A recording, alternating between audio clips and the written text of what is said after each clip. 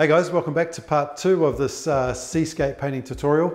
So sorry it's taken me a while to get this out if you've been waiting for it, but anyway, here it is. We'll go and roll the video now and I'll talk all my way through it, and happy painting.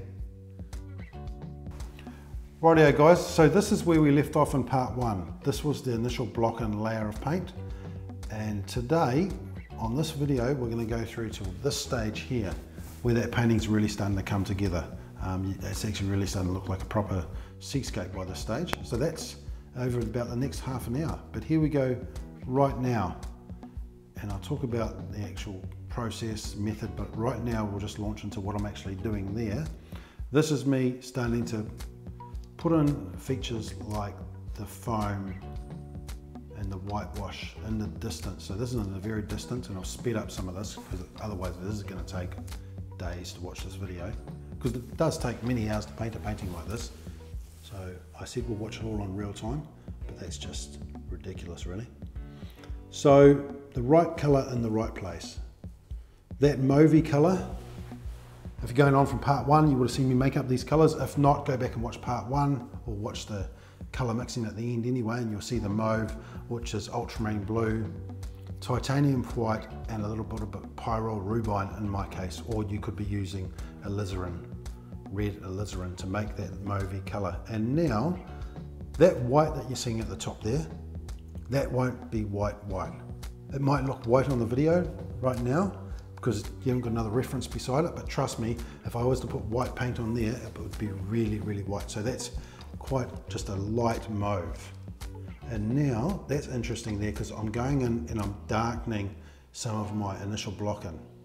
So, and when I'm darkening it like that, I'm darkening with it, I suppose you'd call it a glaze, but it's also hardly any paint. So maybe it's like a glaze slash scumble.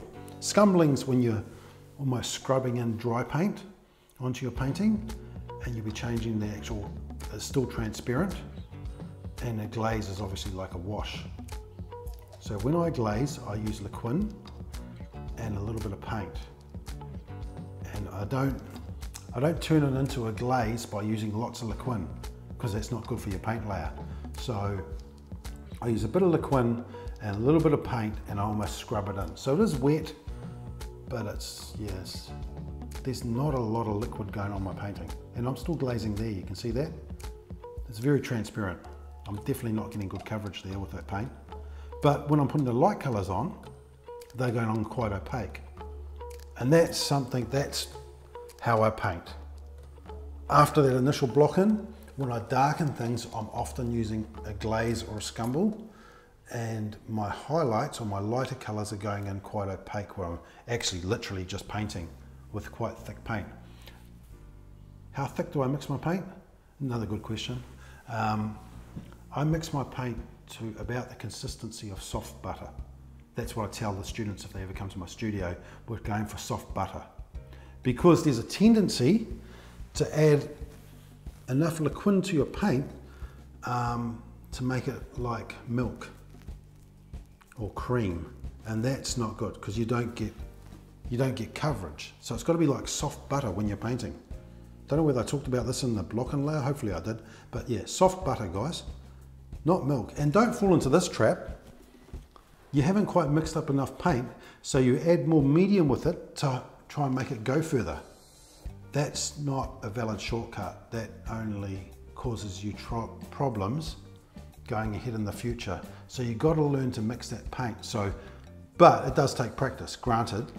So when you're learning, mix more paint than you need. Yeah, then you're like, oh yeah, but that's going to affect my wallet. Paint costs money, I don't want to throw any out. But you're going to be better off throwing a little bit of paint. You probably won't throw it out. Put it in the fridge or the freezer anyway. I'm diverging all the time.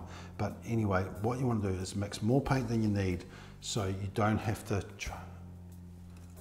you don't try and put more medium with it that could make it go further, or B, you actually come back and you can't quite mix that colour again, and then you look like a real amateur. sorry, but you do.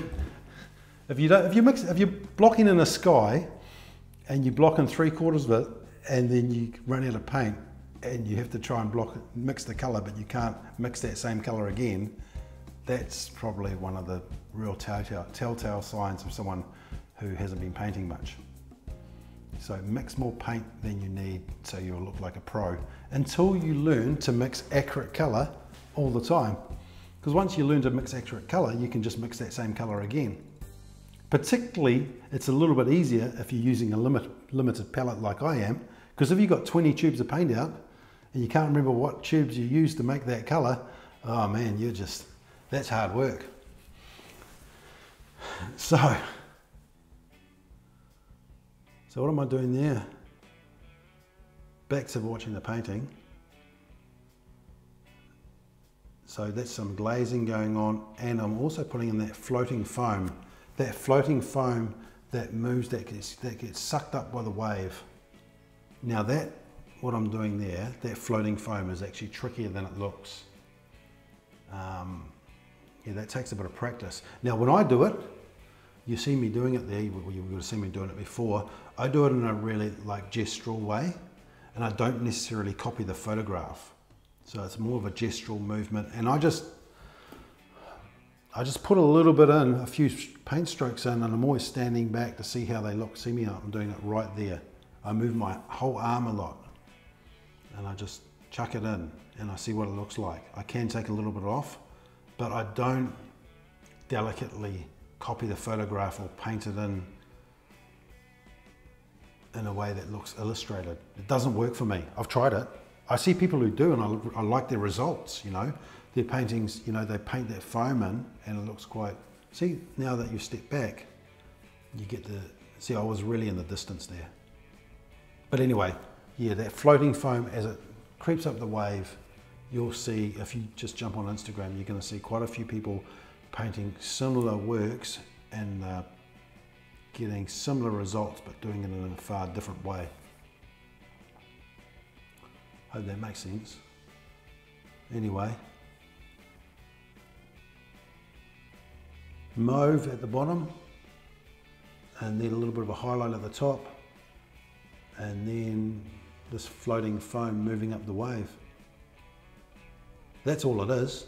This is just going to be happening over and over again. There's so much to talk about though. Now, getting back to the very beginning, when I said I'd let that painting dry, I blocked it in, then I let it dry, and then I'm coming back on the second layer. Well, how long do you let it dry for? How long do you let your painting dry for? So I let mine dry for 2 or 3 days.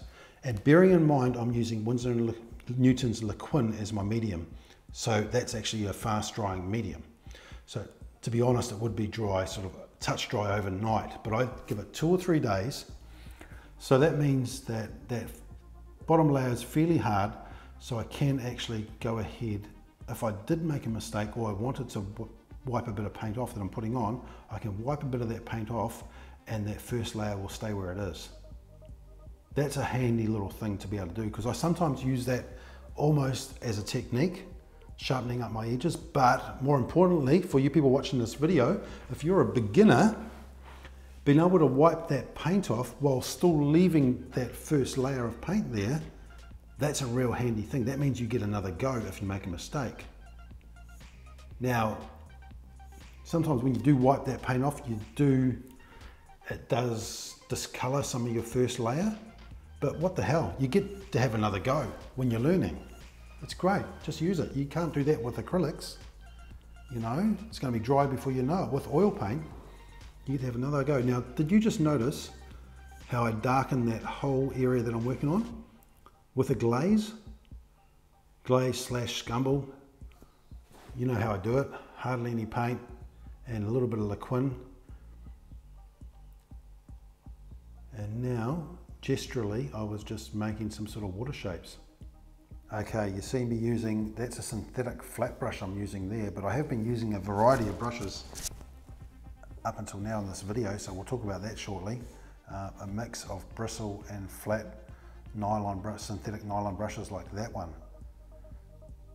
But this floating foam, and see the way I gesturally just sort of suggest some, I'll see See how my hand moves and it doesn't put any paint on sometimes? That's weird. Look at my hand moving and no paint's going on. That's how gestural it is. It's like, it keeps it really random. I don't know. Look at it.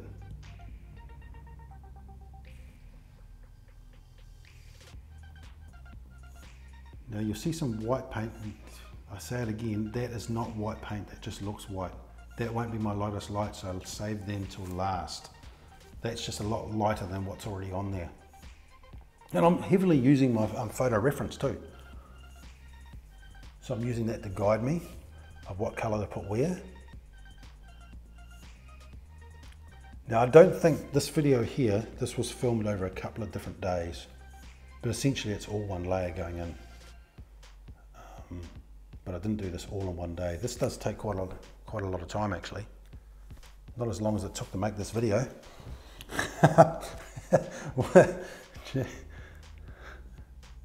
The video takes quite a while to make.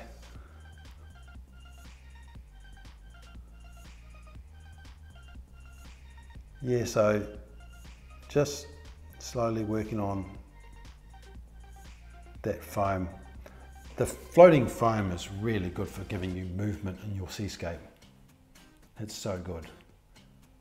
So I think looking at what I'm doing here, this is actually a day. Remember I darkened that area just before, like a couple of minutes ago you saw me darken that area. I think that's dried overnight and I'm coming back with another layer. So you could say I'm a liar and that's actually a third layer going on there. So sometimes if you do darken, if you have to darken something up, because you're not going to get it, well, you probably won't get it perfect in your block and layer. When you're coming back, you want to, you know, darken some areas. But you've got that flexibility to do it. You can darken it with a glaze, you can lighten it with a glaze.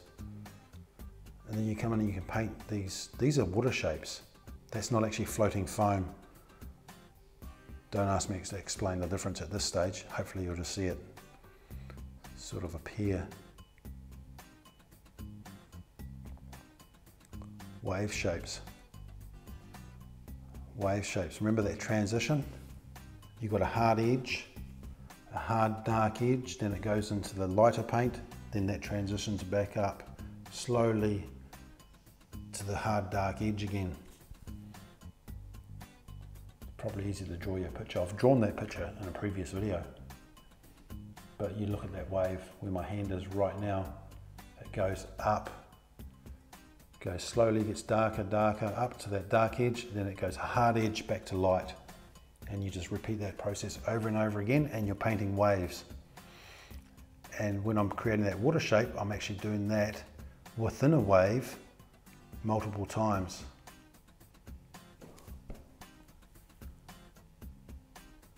And now what I just explained to you gets a little bit confusing down here because you go, oh, when it's going from darker, it's going lighter, but that's where the light is shining through that wave up near the crest of the wave where the wave's actually, the volume of water is quite thin so the light can come through.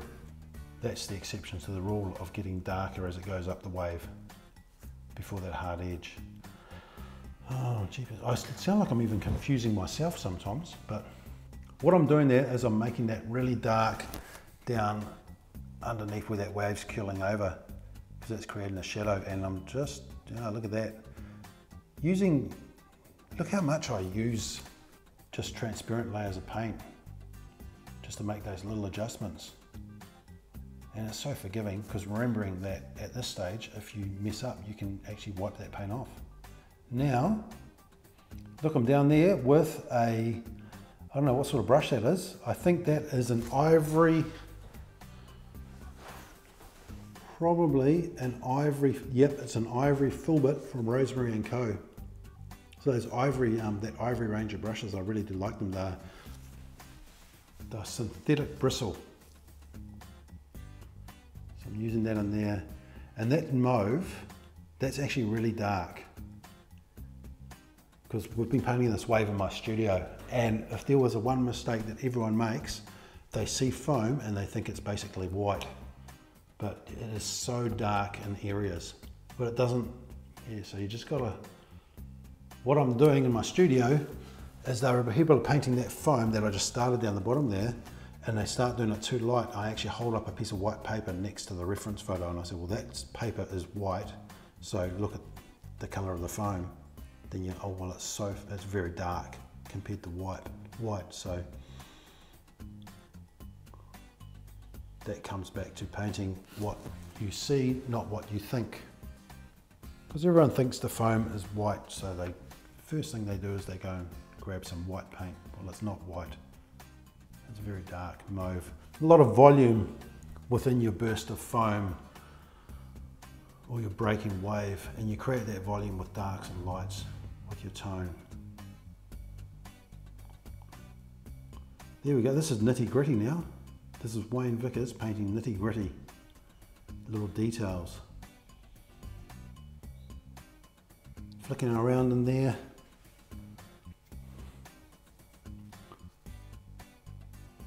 Oh, by the way, when we're talking about paint drying before, you'll notice that when you leave it 2 or 3 days, the light colours take longer to dry. And that is, we're not doing a science lesson, but apparently I've heard that that is because the dark colours attract more heat, obviously. So that's why the light colours take much longer to dry. There might be another scientific reason as well, but a scientist actually told me that. Okay, a little bit of brush talk now. So that brush that I'm using there, that's back with that ivory filbert from Rosemary & Co. So that ivory range, it's a synthetic bristle brush. It's actually vegan friendly, if that worries you. So synthetic bristles, and they're very uniform, I would say. That's one thing about them, they are very uniform. They haven't got the randomness of an actual bristle brush, which I do like sometimes, but these things, like I think that is now I think I'm actually using an ivory dagger brush. Yeah, so there you go. They last a long time, and that's always really good.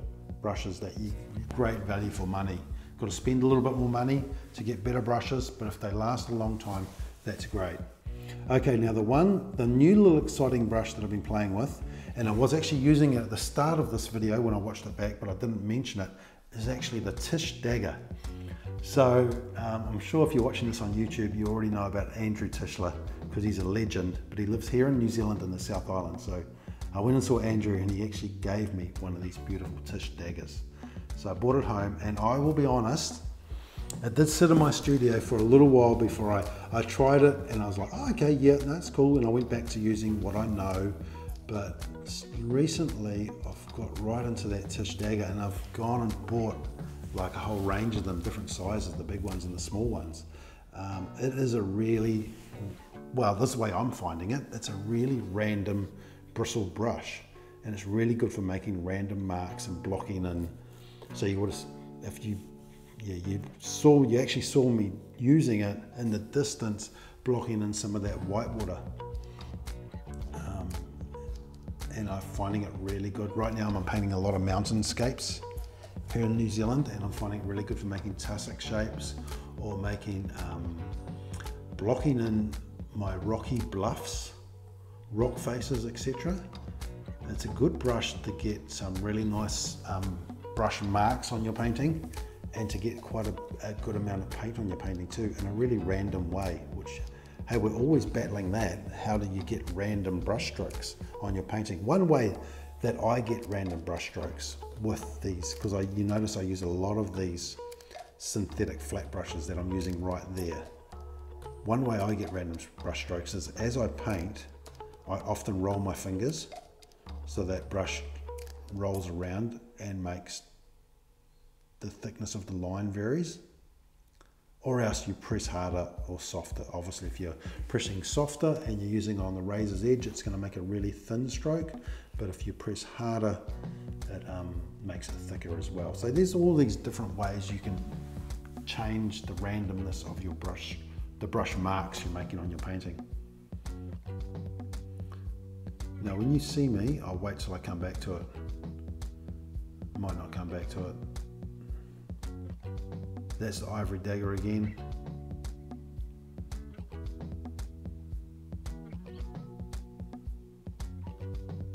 That's as close as I'm ever going to get to using like a 0-0 sort of brush. I don't really do small brushes besides signing my name. Never say never. I might get more detailed in the future. That ivory dagger there, it's got a nice little point on it though.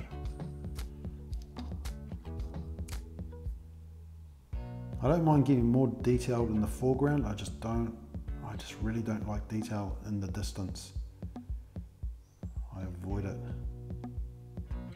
Right, so brush care. How do I care for my brushes? I will be honest and I will say that I'm not sure, but I think I did get this idea from Cesar Santos actually, and that's using an oil bath. So I've got a little oil bath that I put my brushes in. Often when I'm working day to day, say I was working on this painting day in, day out, at the end of the day, rather than washing those brushes, I just put them in an oil bath, and I think I've got like olive oil or some oil from inside. So it's not, I'm not sure how, I wash the oil off before I start painting again. I'm not painting with olive oil, for crying out loud. I'm actually washing the brushes, but it does keep the brushes nice and soft and supple, and it makes them last quite a while. So I might not wash them. I might just put them straight in that bath at the end of the day, and the next day I come out, I just rinse all the oil off and I start painting again. But like, alternatively, if you're going away for a bit of time, you might actually wash the brushes, and I wash them in solvent, and then I do dunk them in that oil again just to keep them nice and oiled. If there's any paint that's left on the brush, it won't go hard. The oil seems to stop it from going hard. Likewise, when I'm painting and I've got these colours on my palette, I actually just put my palette in the fridge or the freezer overnight, so I don't have to clean off all that paint. So it's a really easy process, oil painting. You just put your brushes in an oil bath and put your palette in the freezer and go inside. Turn the lights off. Finish for the day. You've seen me doing that floating foam in the foreground. You'll see there's a big variety of tones in that floating foam. There's some that looks quite light, almost white, and it goes back, and as it's sweeping up that wave, that curl of that wave, sucking that foam up into that dark part of that wave, it's getting really light. Oh, getting really dark, sorry, jeepers. It's getting dark up into there. Hard to just grasp how the variety of tone just in that foreground part of the painting. And it's the lights and darks that make the magic in your painting. Like, for instance, the light that's starting to come through that first wave, like that iridescent green glow that's coming through that wave, it's starting to look like it is glowing a little bit, but that's because right beside that green glow is that really dark little bit in the front. So it's that light next to dark. So you're always looking for that. Even you're trying to almost, create it a little bit in your paintings. Or if you're looking for a reference photo, those are the type of things you might be looking for. Little areas of light next to dark, or warm next to cool colours. That's what makes the magic.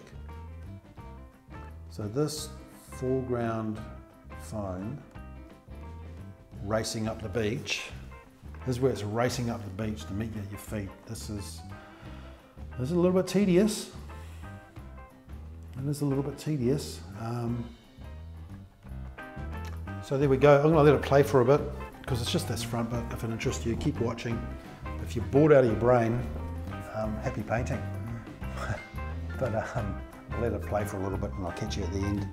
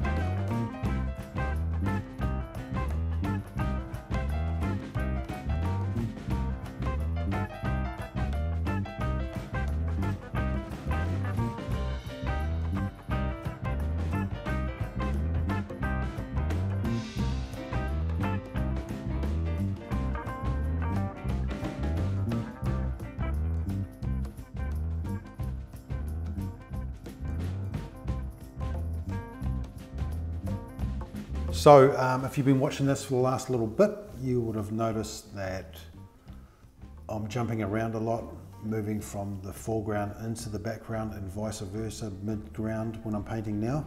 So that the initial layer, when I block in, I paint from the top of the canvas down, so it's from the distance into the foreground, and that just works really well for me. That's sort of the way my mind works. I know there are people that paint the foreground, or they start and then they might come back and paint the sky further into the painting. That really does screw with my mind. I couldn't do that myself, but anyway, it works for some people. And the second reason for me painting from the top to the bottom is if I get wet paint, I'd probably lessen my chance of dragging my arm through it.